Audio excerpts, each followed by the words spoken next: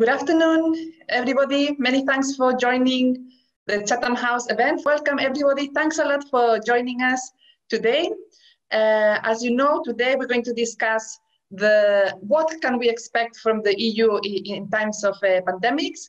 We've got three great speakers with very different experiences, but what they all have in common is that they've got vast experience on EU policy and working also at parliament level. Most European countries have been all affected by COVID-19 in a very bad way. We've got more than 160,000 deaths, and we've seen the different approaches in terms of combating the disease. But today, we're not going to focus so much on the specific country responses, but more on what we're going to expect from the European Union. So just to highlight a couple of things that the speakers are going to discuss, are EU institutions limited in fulfilling these expectations that we were discussing before? What can the EU do to improve? And what should be the role of the EU in this type of crisis? And also, very importantly, what type of leadership can we expect? So with these questions in mind, we're going to move to the speakers. First, this is going to be Professor Martin McKee. Then we'll move to Jytte Guteland, and then to Clive Needle. So I've been asked to give very brief presentations on the speakers. So just to say, I think most of you will know Professor Martin McKee. He's a professor on European public health, and he's also the research director of the European Observatory. So I hand over to you, Martin, for your presentation. Okay, thank you very much. So I want to take your minds back to March the 10th, when the European Council held a video conference to discuss a joint European approach to combat COVID-19. And the ministers there, the heads of government, identified four priorities: limiting the spread of the virus, provision of medical equipment, promotion of research, and tackling the socio-economic consequences. They also reiterated, as you would expect, the importance of strengthening solidarity, cooperation, and exchange of information between member states. So what happened? Well, there was no doubt that there was a high-level political commitment from the EU, but what we have seen in the subsequent responses has suggested that there are a number of obstacles to developing a comprehensive response to infectious disease outbreaks in Europe. The first issue is that member states have long guarded their responsibility for health services. They remain responsibility of the member states under the treaties, which provide the legal basis for EU action. Of course, as we know, there are provisions for acting on public health issues, but these are relatively limited. And what they focus on primarily are serious cross-border threats. That's fine. But even in that, the EU must respect the autonomy of member states in operating their health systems. What we also saw was that governments initially prioritized their own interests, even when it undermined solidarity with other countries. France, Germany, the Czech Republic introduced limits on exports of PPE, face coverings, face masks, and so on, despite severe shortages elsewhere. And this recalled similar measures that had been taken following the swine flu epidemic in 2009, when several member states stockpiled vaccines and antivirals, declining to share them with other countries. And that experience led to a European legislative framework for joint procurement of equipment and medicines when faced with cross-border threats to health. But that took quite some time to get going. Third, there are existing coordination mechanisms such as the Health Security Committee and the ECDC, the European Centre for Disease Prevention and Control. But despite being called European, they're not truly European. They cooperate with the World Health Organization and with neighboring countries, especially those that are candidates for membership. But the remit beyond the borders of the European Economic Area are relatively limited. Now, this is a problem because, to coin the old cliche, microorganisms do not respect national frontiers.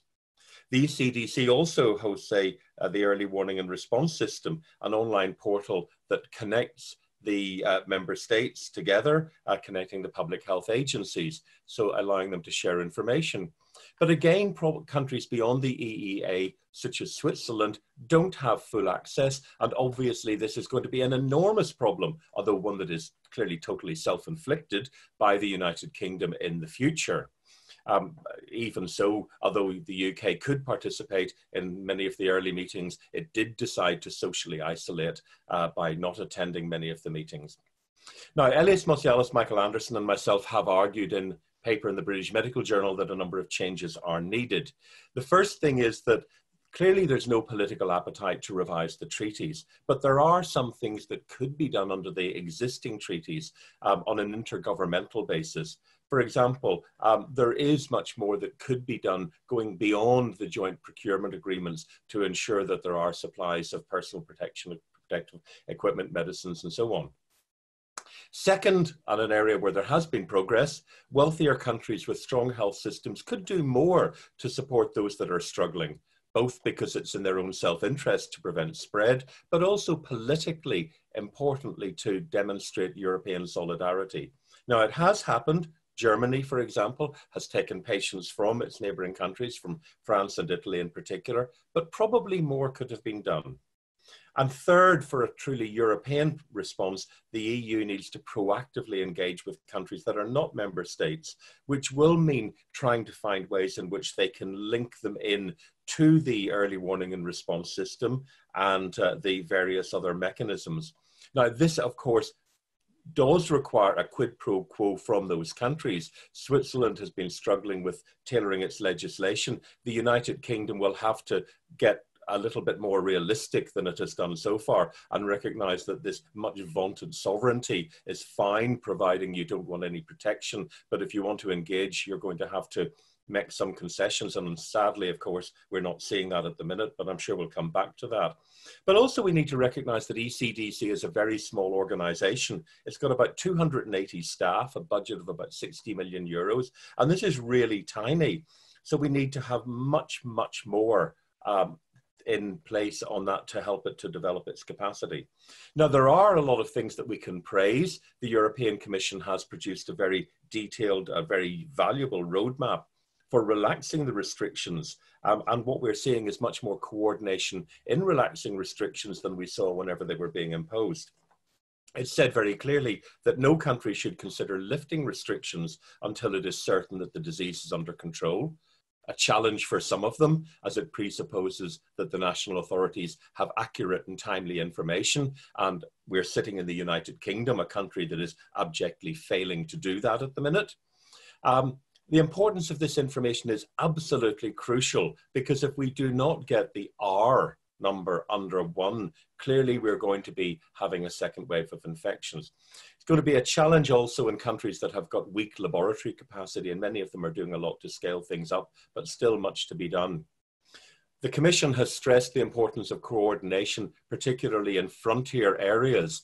And we see that especially in those places where, for example, and this is one, Helena, you're familiar with from our previous work, places, well, on the Irish border, but the city on the Italian-Slovenian border, Gorica, Nova Gorica, where the border goes down the center of the main square, Valga, Varga, between Estonia and Latvia, and many other examples of where communities are actually divided by a frontier. So the Commission is working with governments to help them to make sure that they coordinate. Now, of course, it cannot, the Commission, the European Union cannot tell governments what to do, because health is their responsibility. But what it can do is to make sure that there is much more coordination and to support that process with its convening power. So to conclude, this is not going to be the last global pandemic. It is important that the European Union learns from this experience and takes action to improve its preparedness and planning for future infectious disease outbreaks. There are 2 things that I think need to be done now at a European level. The first thing is that we desperately need to improve our data systems. When we look for information, we go to Johns Hopkins for their COVID tracker. And when we look for the impact on mortality, we go to the excellent resources provided by the Financial Times, looking at all-cause excess mortality, which is clearly the best measure that we can use. In the European Observatory, we've just published an analysis looking at the different definitions of COVID deaths. And there are huge problems as different countries have different definitions. But we only have those data from a small number of countries. We have to ask a very serious question of what has been going on in Eurostat and what has been going on, that they've not been able to get the data from national statistical offices. This is simply unacceptable. Secondly, we need to look at strongly investing in the scope and the capacity of ECDC. It's tiny compared to its equivalent in the United States. It needs a much stronger mandate, and working with member states, of course, but also picking up weaknesses where they exist in surveillance and preparedness planning, scientific advice, and so on. But it will need a substantial increase in funding. And at that, I'll pause. Many thanks, Martin, for your presentation. So you've reminded us of very important points, the funding for ECDC, also very important, the positive role of the European Commission in terms of providing guidance, in terms of relaxing restrictions, and many other points that we can discuss later in our question times. So now we move to Gitte Guteland, who is going to give us a presentation more from the perspective of a member of the European Parliament. Gitte is a Swedish politician, and she's also a member of the Social Democrats, and she serves in the Committee of Environment, Public Health and Food Safety. She's also a member of the European Council of Foreign Relations, and we're really looking forward to hearing your perspective from a member of Parliament. Over to you, Gitte. Many thanks. Thank you very much, Helena, and thank you, Chatham House, for letting me participate in this important discussion. I was also it was interesting to listen to Professor Martin McKee and hear the views from the expertise on what's happening in Europe and what we could learn. I'm a member of the Environmental Committee, as Helena mentioned, and I work, the big part of my time is taking place in the discussions in the Environmental Committee, but I'm also in the Foreign Committee, AFET, so it's also interesting to take part of the discussions on what's happening outside of Europe and in relation to third countries. I would like to start a little bit by talking about the COVID-19 crisis in Europe and some lessons, and then go to the geopolitical situation and more what we can do in relation to foreign countries. If we look at what's happened, I really share lots of that who've been said and presented by Professor McKee. I think there was, in the beginning of the crisis, very clear that we didn't respond effectively together to this crisis. And we had several member states who worked for national interests, and they became negative to the EU as a whole, and they also didn't help themselves by being very national in their way of acting. We suffered from medical equipment being stuck in different member states, and we need to learn how to avoid that in the future. The border were closed to important goods that was necessary to act in response to this crisis. And we must never let that happen again. We need to make sure that if we have an internal market, it needs to work during a crisis like this. If we have a second wave, we cannot let that happen again.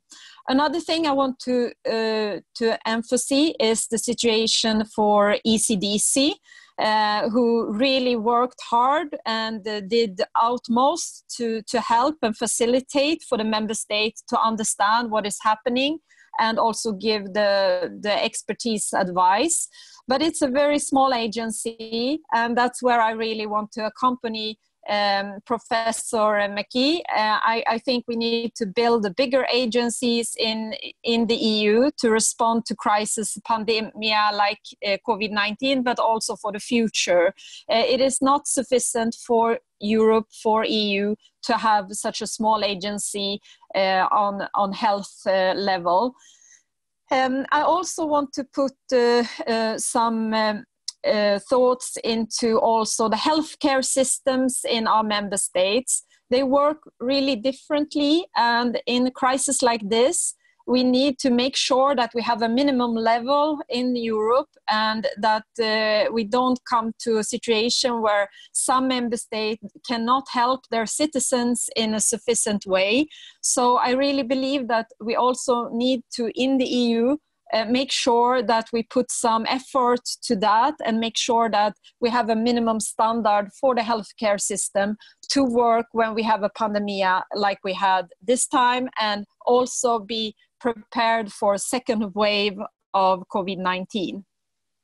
That being said, I would also like to say a few words on the situation when in our response and our responsibility to third countries. As you probably know, our new commission has stated that this is a geopolitical commission, which is more necessary now than ever. The ambition is to be more proactive and strategic in the foreign policy. And I agree with our High Representative Josep Borrell's thought that the coronavirus pandemic has effectively destroyed some parts of the global governance model, and the EU should play a key role in rebuilding the international order. We saw that China as well as Russia made efforts in the Western Balkans to provide help, but also to brand themselves as allied with countries in the region. A conclusion from this is that where EU leadership is lacking, and also when we see that the US leadership is lacking and even worsening the international conflicts, we really must make sure that we rebuild the EU to take a leadership. And we also need to unite. We have a history of reforming and rebuilding after crisis. Let's use that now. And I really hope that this will be the result of this terrible pandemic as well. I am hopeful though, because EU response in both international politics as well as global response is characterized by cooperation. And I think it's unlikely that we'll see national interest prevail the way that it unfortunately did in the beginning of this crisis. All over the world, people are losing sources of income now, and they are finding themselves unable to provide for themselves and their families. We see that people are starving, and we also see that this is something that is getting bigger, and we think also that we might have doubling the situation of people starving in the world after the pandemic. And it's especially worrying also for partner countries outside EU with fragile health systems. They will be really vulnerable now. And I believe the goal is to protect the EU citizens and to make people feel protected by the Union, and make sure that we can coordinate ourselves and make ourselves strong both for that cause, but also in relation to third countries, and to take a leadership globally for health and for rebuilding the governance structure globally after the pandemic. And I can close by one more concrete thing that I thought for long, but I think it's necessary now. It is a good idea to push for majority votes in the EU Council when it comes to very important issues in foreign policy. This is a good thing to do now, together with the leadership that EU needs to show. Thank you. Thank you, Gita, for your analysis. I thought it was very interesting and very frank when you were mentioning some of the limitations and some of the areas where the EU had a slow response or could have done better. Very interesting also your point on the need that we need to strengthen minimum standards for health systems across the European Union. And also very interesting your reflection on the need to reassess global governance in terms of health also. And your final comment, more concrete on the majority vote, very interesting contribution also. So now, before we go, we've got our final speaker, which is Clive Needle, and he was a former politician in the UK. He was a member of the EU Parliament in the 90s, and currently he's a policy advisor for EuroHealthNet, which is a non-profit that focuses on health equity in Europe. So over to you, Clive. Thank you, Helena, and thank you very much. And I can avoid duplicating the excellent and very wise words of the two previous speakers. So a couple of additional points, particularly from the view that EuroHealthNet, the organisation which I work with, mostly works across the European Union policies. The questions around what role the EU has played have already been well dealt with, and as the speakers have said, there's been good and bad. Let's face it, no one was truly ready, and the EU needs to look very closely at itself in terms of its systems, as Martin has set out very well. We had heartbreaking calls from some of our members on the front line in EU member states, such as Northern Italy, looking for resources, looking for medical professionals, etc., and actually indicating that they were getting more help from countries outside of the European Union than they were initially from within, which is part of the questions around discontent of European citizens. And that sort of approach, do our systems have enough rapid response in place, is something we must take forward. Attempts at common approaches in schools between Spain and Sweden, easing lockdown, the digital variations which are still ahead of us in decisions about track and test and trace, for example. Questions about data and safety are very much live questions which all need to be thought of in terms of the approach towards these pandemics. On the other hand, I wouldn't want to dwell on the bad too much, because great things have been done, great strides made. The leverage that has been exerted by the EU institutions in terms of supporting working states, the financial roles of the investment and the central banks, the shifts around procurement and preparedness, looking at new innovations and bringing new partnerships in pharma and other markets is quite stunning in terms of how fast things can move. And it's important to look at how the governance can be adapted for these new paradigms to move forward in future. What do member states most expect? Well, our members often want things like money. That's the basic truth. They expect the European Union to provide resources. We've had requests from states. They want things like translations funded so they can actually understand what they can do in terms of building partnerships and learn below national levels. So, for example, cities and regions can actually interpret good practice and preparedness data. What member states don't like is the comparability. They don't like being told that they come way down charts and tables. They don't like seeing inequalities being exposed in their countries.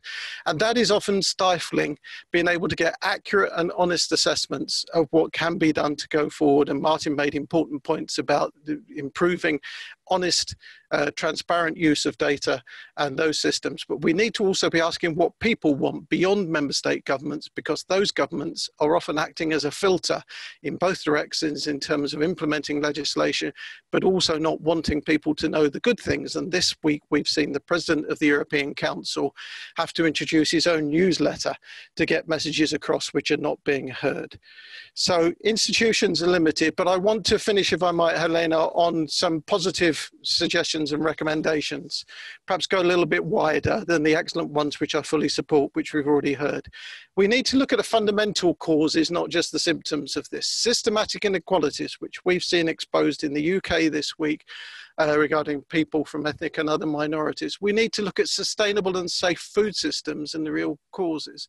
We need to look at over-globalization and the impacts of travel, and that feeds very much into the climate emergency and the Green Deal transformations. These things can't be taken separately, and we need to look at the digital revolutions that are affecting and impacting on people's lives. And the EU has fundamental roles to play in all of that.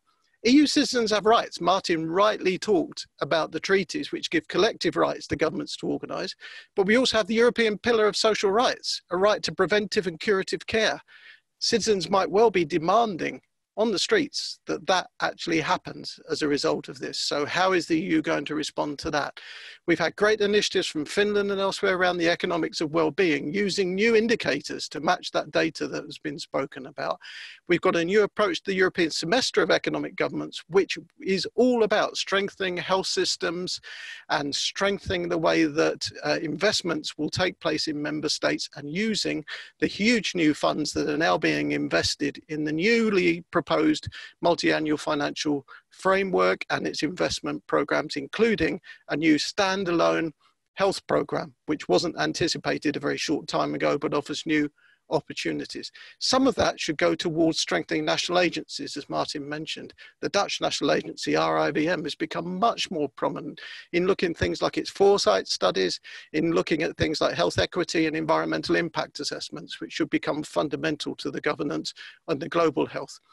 Martin mentioned the strength of ECDC, but also the European Commission Director at Sante is way under-resourced to be able to deal with the cancers as well as the global pandemics. Many more things like that can be done, and we can think about strengthening the governance. Lastly, Jutta mentioned the importance of the geopolitical role, which has been stated, and EU leaders have been quick to actually engage with African countries and the African Union and signal new approaches. But let's be honest, if we look at the mission letters for those commissioners about what they would actually do, we have an excellent new Finnish commissioner for building partnerships in the development sphere, doesn't mention health. Talks about good things like gender equity. Great, let's build on that.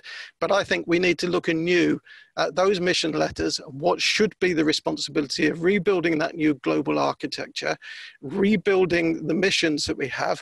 The global health strategy looks to me as if it hasn't been properly updated since 2010, thought about in 2016, badly needs re-looking at again for the new circumstances, particularly in terms of the SDGs, and working with UN organizations where Mr. Trump might not want to strengthen them, but the EU very much can strengthen the WHO, and look at partnership examples, for example, that we have on the Tobacco Framework Convention to see if new models can work to use and strengthen the EU role. So there's a lot to look forward to, a lot to discuss, and thank you very much for the opportunity to provoke some of that. Many thanks, Clive, for your contributions. Very useful, the solutions that you proposed at the end. I think there seems to be some agreement on the need from the three speakers to improve data. I think some of the questions might relate to that and to reflect on how can we do that, because there has been a bit of a debate within countries. Why can we not compare, for example, mortality data? There has been a huge debate in Spain. Also very important, Clive, what you've mentioned on systematic inequalities. We've already seen evidence that COVID doesn't affect everybody the same. We've got evidence from the UK, from Spain, that in areas with more poverty, there has been higher mortality. And then I think this debate with, that you've mentioned, Jite and Clive, also on the idea of EU leadership and the need to reassess governance at the global level. So I think on those notes, I'm going to move to questions. And I think I've got one here that I'm going to start with a simple one. Well, a short question, but a bit complex. And I'll hand over to you. So the question by Peter Schelinik mentions, how is the pandemic affecting US-European relations? So as I said, short, but complex to answer. So who wants to go first? Yes, I think it is affecting the US-EU relations. It is a very difficult situation in the relations even before, as you know, and you're probably very well aware.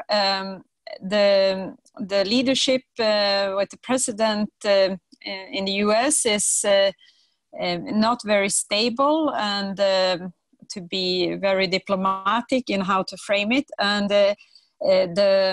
the leadership from there seemed to be more the blame game than to really have effective result for US, but also globally.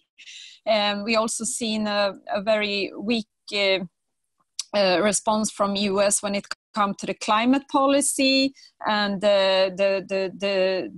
also how US withdraws from the World Health Organization and other international agreements is really worrying.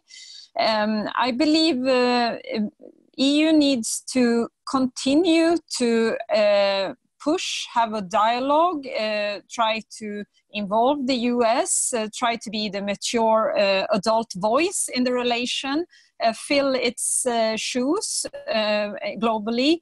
Really try to also connect to all the different states. There are, I mean, the president is not speaking for the whole of US, as we see in the climate discussion. We know that we have a progressive alliance of states in US who has another way of working, not to undermine the official federal state, but at least to make sure that we have different dialogues going on. I think that will be really important also in relation to the World Health Organization, because we need the US to help, and we need the US to be a partner, and we cannot ignore them, so we need to try to involve them.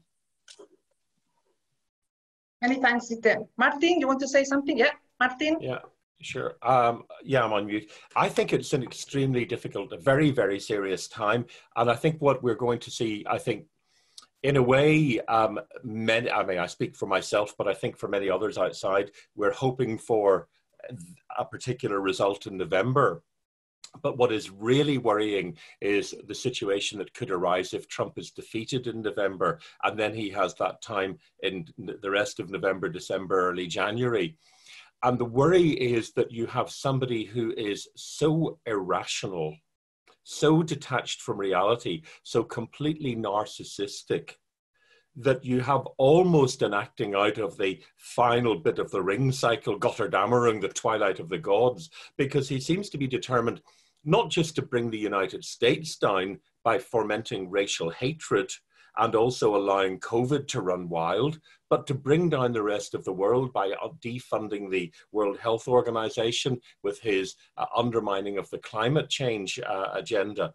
So I think the challenge is really going to come for the rest of the world. I mean, it will be coming from two sides, the progressive alliance of states that Jutta has just mentioned, where we're already seeing that. And in the COVID response, we're seeing that groupings of states are coming together in the East Coast, the West Coast, and the Midwest to fill the gap that has been left by the absence of of anything sensible from the federal government.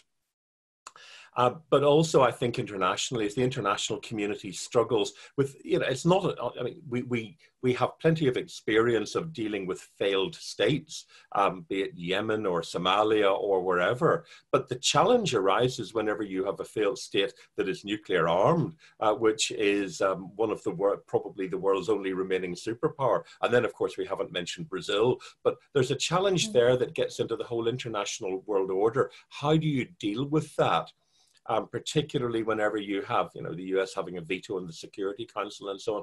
I think there's really very great danger, particularly potentially in that period between November and January, whenever this man has really nothing to lose. And I think what is then going to depend is whether those around him, and we're already seeing that with the military saying, the US military saying, actually, we're not going to do some of the things you're asking us. But are the checks and balances which have really been eroded in the US constitutional system, are they going to be strong enough to deal with somebody who is just so detached from reality as that? And I really worry. Clive, would you like to add anything? Yeah, I can be very brief. I don't need to duplicate. I don't disagree with what I'm hearing, but let's try and sort of think of there's one or two positive things. Many organizations and agencies have multilateral links with the United States, and very shortly I'm sure Martin will be involved in the World Public Health Conference. The way that the Center for Disease Control has been attacked and cut back in the States is worrying, but we have opportunities there, and EuroHealthNet will be trying to engage on a range of different activities where we can go across borders. Because we have these new ways of connecting now, we have new communities of interest and new dynamics that are emerging, powerful cities, for example, who have taken all sorts of new approaches and can link with our friends in the States, new technologies, new connections. And I'd like to come back finally and quickly to the leverage issue. The EU has huge powers for good and sustainability and global health through its trade and aid provisions. And already the commissioners are looking at extending that, and particularly looking at the leverage to factor in things like private-public partnerships across the world, looking at global inequalities, looking at that preparedness and building new ways of doing things so that the old dinosaurs no longer are the only voices that dominate. But yes, of course, we can't ignore the threats that are coming, which obviously offer huge barriers, but I believe they can be overcome. Many thanks, Clive. So moving now from within the European Union, very interesting question by Frini Chansi. He mentions, will this health crisis further deepen the divide between European North and South? Very important. In the aftermath of the crisis, should we expect a more regional approach to combating the aftermath of the crisis and reviving the economy?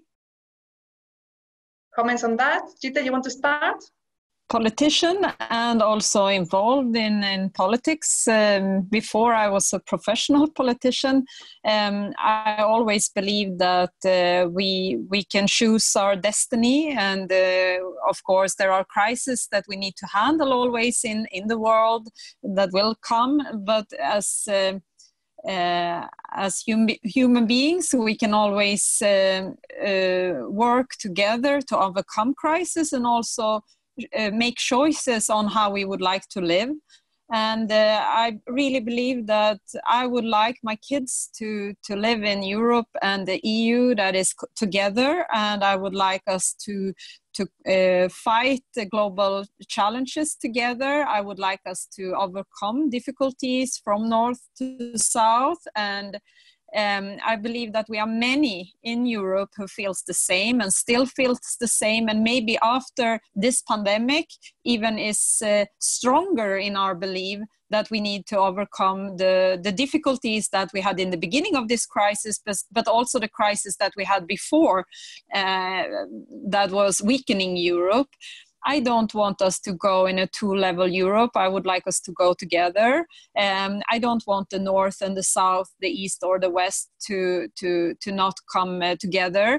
I think we can have periods of time where we have really difficult economically to understand each other, to help each other, to do the right thing together. We will also have difficulties because of our history, because we have a different level of advanced healthcare systems or societies who are different from our history. But I really believe that as the European Union is coming along, we will also have more and more shared history, and we will also be more similar in handling some things. So the things that were difficult before might be easier in the future. Maybe I'm sounding a bit like a philosophian more than a politician right now, but I believe it's important also to emphasize the importance of working together, and that I see that things that were difficult before, maybe from some countries when we had the enlargement last time, will be easier in the future because we become more similar, and the crash that we might feel in the beginning might ease up. I think after this pandemic there are some guilt towards southern part of Europe. Italy is one good example. We need to show that we are sorry that they didn't get all the help they needed in the beginning, and some others too. I know that from a Swedish perspective we also have medicine equipment that didn't come to Sweden that we wanted, but we don't need the blame game. We can say we're sorry, but we should also try to make sure that the politicians work towards a system who is better and can deal with the next wave or the next pandemia, but always with the goal to keep together, and that's better than be divided. Many thanks, Gita. Especially coming from Spain, I really appreciate your words on what you've said.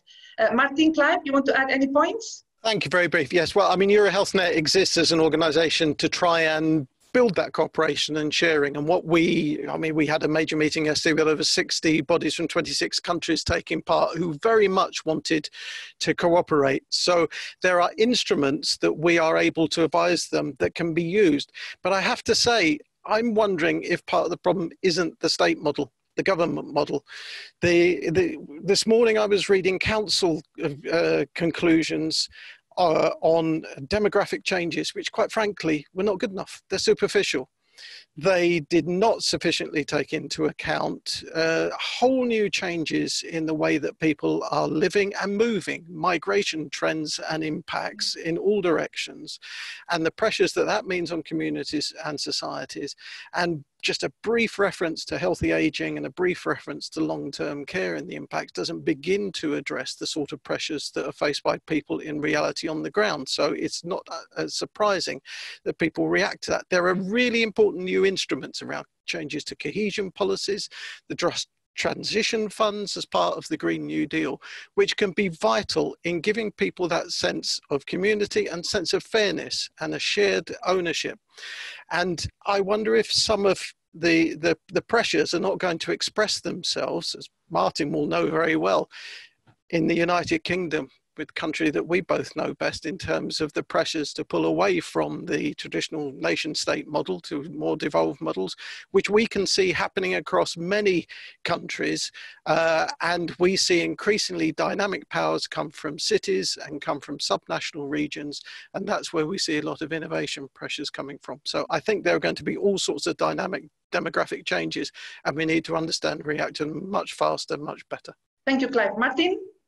Yeah, I agree with you there, actually. And I think it's been quite interesting if you look at the situation in Italy, for example, where you do have a high level of regional autonomy. And if we look at a measure of effectiveness in controlling the pandemic as taking it as keeping the excess all-cause mortality below 50%, well, they actually did confine those problem regions to a few in the north, and they really were able to restrict the spread in the rest of the country with actually very low rates in the south, and even when you got further below Emilia-Romagna.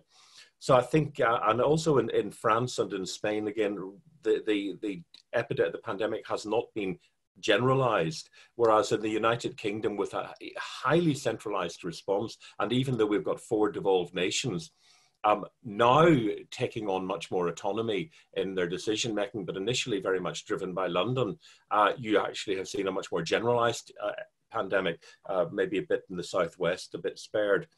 So I think that we're going to recognize that the regions of Europe everywhere need to take on a much greater role. I think within the United Kingdom, I know we're not primarily talking about that, but I think that this is going to have a profound impact. Clearly, we've got other things going on, but I think we're now seeing on both, I'm from Northern Ireland, obviously, both sides of the community there recognizing that maybe they've got more in common with each other than they do, and with the rest of the island than they do have with England. And also, I think the very visible sense that Nicola Sturgeon, the First Minister in Scotland, has been in control. I mean, we can criticise some aspects of the Scottish response, but she has certainly given a very clear impression of knowing what she's talking about that has not been apparent in London. So I think that is going to be a stimulus. And in the same way that pandemics throughout history have led to political change, we have the Black Death in 1348, which contributed to the peasants' revolts, contributed to the Reformation. And there are many examples of the changes that have been brought about. I think we're going to see some profound political changes as a response to this, and particularly in the United States, we've talked about, but in Europe too. Thank you, Martin. So continuing with the politics, we have a question from Lara Holman. She refers to Clive's comment on the global health strategy. So as Clive pointed out, the global health strategy has not really been updated since 2010. And overall, it has not strongly positioned itself as a global health actor in the past. Will the changes shaping the EU as a stronger global health actor be sustainable and long-term, or will this drop once the epidemic is no longer dominating the news and everyday life? And Lara already mentions, already now we are seeing that discussions are focusing on the economy and is being framed as an economic crisis rather than a public health crisis. Do you want to respond, Clive, as it's referring directly to you? Thank you. Yeah, well, thank you, Lara. Very, very good question. I think you have asked a very important question about the sustainability of this approach. And this is where I would say that we very much need to make sure that this is linked into the Sustainable Development Goal approach through to at least 2030 and beyond. The European Commission, I know, wants to integrate the approaches together, but I think there are gaps and blind spots in its programme, and hopefully Jutta and the colleagues in the European Parliament can add a great deal of strength to this. I think they have a vital role in being the voice directly of citizens, but also their scrutinising role and in pointing out where there are gaps. We haven't had an update of the European approach on health inequalities either since around about the same time. And we don't want to get too bogged down in looking back in reports. We want dynamic approaches. We have the Sustainable Development Goals. The EU is committed to actually implementing them across the 17 goals, and they're universal in all the countries of Europe, as well as their global commitments. So yes, I do have worries that this will be short-lived. and that there could be a return to normal service unless we are vigilant and diligent and we really press the case. There are tremendous ideas that I'm seeing coming from think tanks, tremendous new voices being heard, and people saying we can do things differently.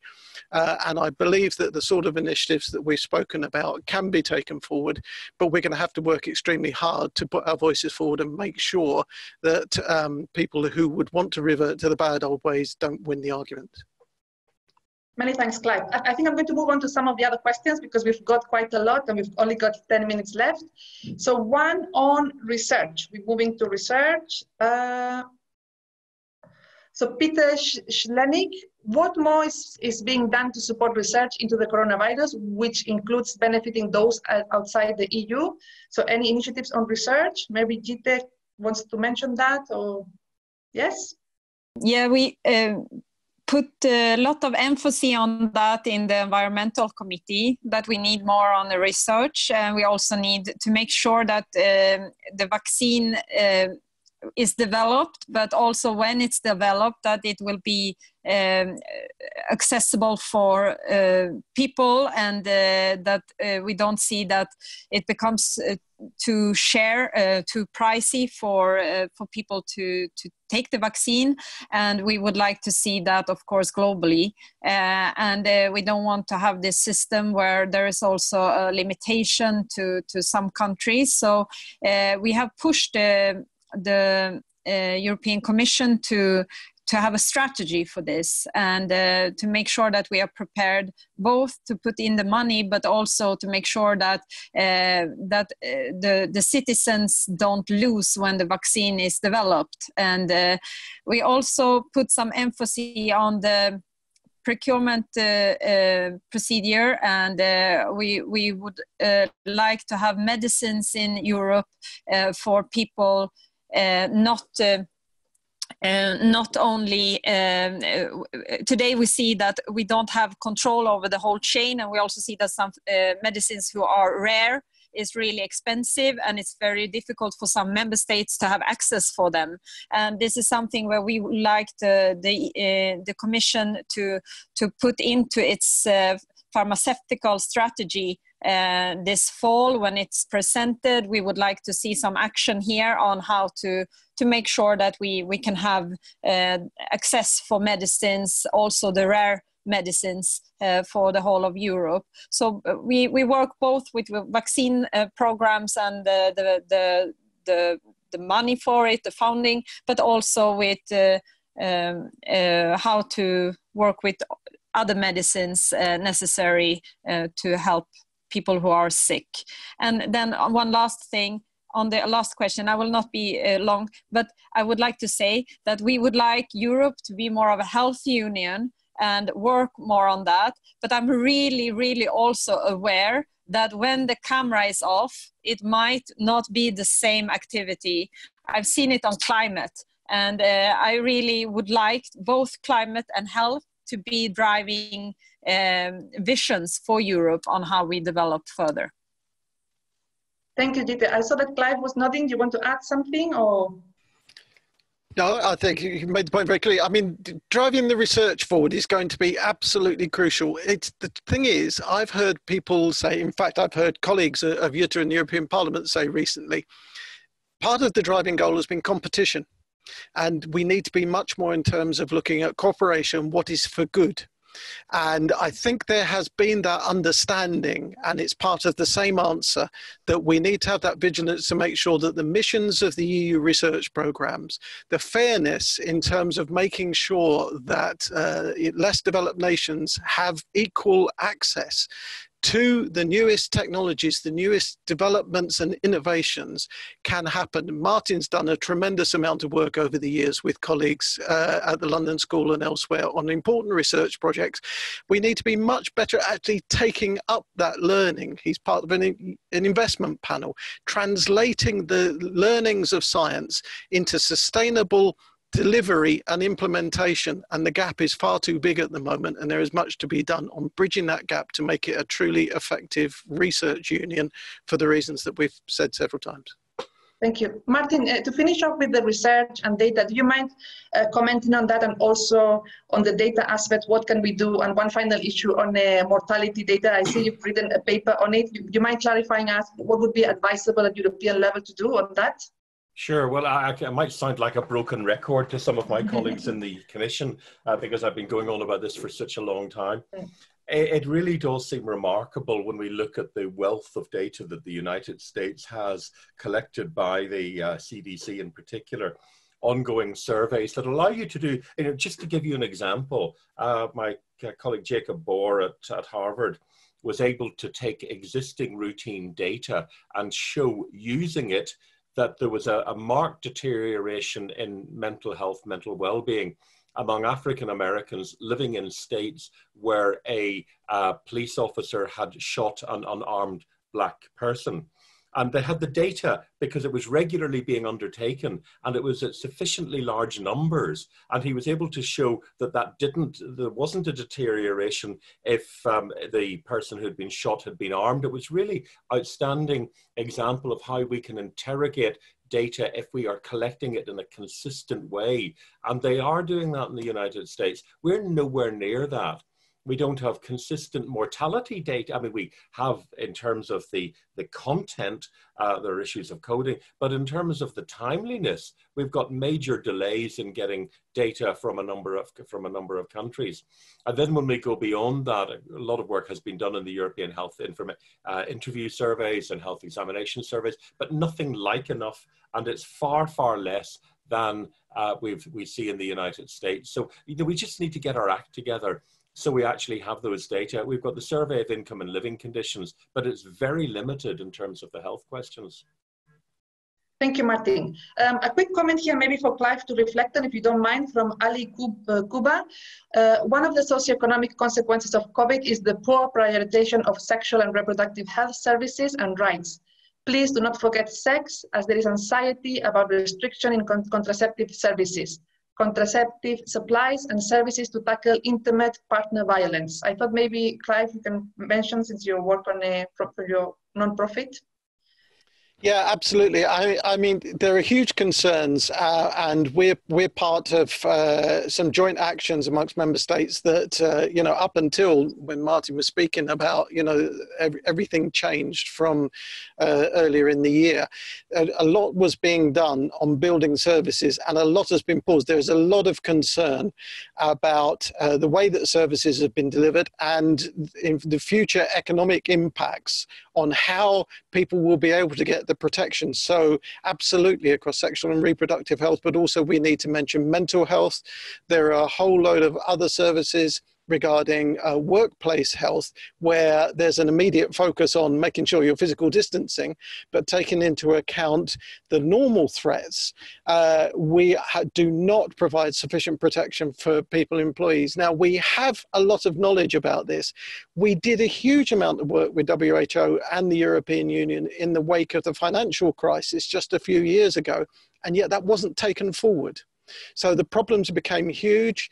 They were delayed, and service providers, health systems, delayed the worst impacts of cut, but they've been savagely slashed. And the amount of money for public health in health systems budgets nationally, in terms of providing preventive and promotion services, around about 3% on average, is not insufficient for us to have sustainable health systems. We need to have this reorientation.